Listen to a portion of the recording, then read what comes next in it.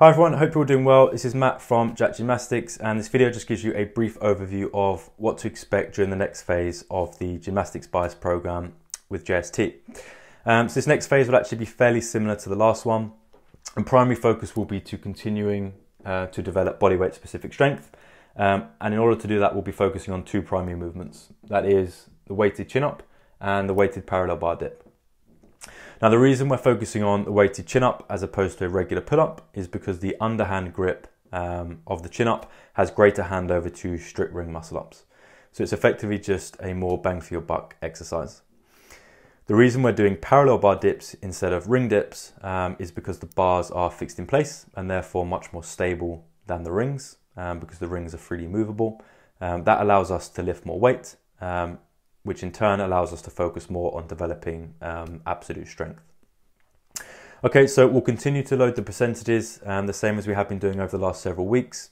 We'll build the volume and then we'll start to taper the volume back towards the end of the cycle. And at that point, we'll increase the intensity. And once we've done that, we'll then be looking to hopefully retest and hit some bigger numbers. So the first couple of weeks shouldn't be crazy difficult, probably a 7 out of 10 in terms of RPE. And then towards the end of the cycle, once we've tapered the volume back in and increase the intensity, we'll be looking to push that to around a 9 out of 10. So that's the primary focus of this cycle. The secondary focus is on introducing more skill development. So we'll be continuing to develop the freestanding handstand. Now, the reason we're focusing on a freestanding handstand rather than handstand walking is for two reasons. One, it's important to develop higher skill attainment. So CrossFit is constantly advancing, people are getting better and better, and the standards are becoming higher, so we need to stay ahead of the game. And the second reason is a freestanding handstand is much better for developing things like awareness, stability and balance, which you don't get so much of with handstand walking. So again, by developing this freestanding handstand now, that will give us a good base and that will improve our handstand walking later down the line.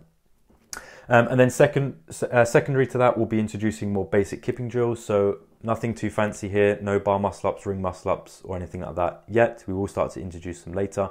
But for the time being, we'll just be focusing on improving the technique of our basic kipping on the bar and ring swings on the rings. Okay, and then finally, we're still very much in the off season. So we'll be continuing to develop or continue to do a lot of prehab. So we'll be focusing on joint stability and conditioning. So lots of scap stability work, also some conditioning for our elbows and wrists. Now I know this is typically the boring stuff, but it is very important. So please try to get it done if you can. Just to give you an example of why it's important. If you don't have strong and well-conditioned wrists, you simply won't be able to do the more fun stuff like handstand walking. Okay, so it's going to help you or enable you to be able to do those things. And then finally, we'll have plenty of core work. So we'll continue to focus on positional conditioning. So building volume in those key positions like the hollow and the arch, which is going to help you with your kipping later down the line. And also core compression strength, which again is going to help build that powerful kip. So it's going to help you with your toaster bar, bar muscle ups, ring muscle ups, etc.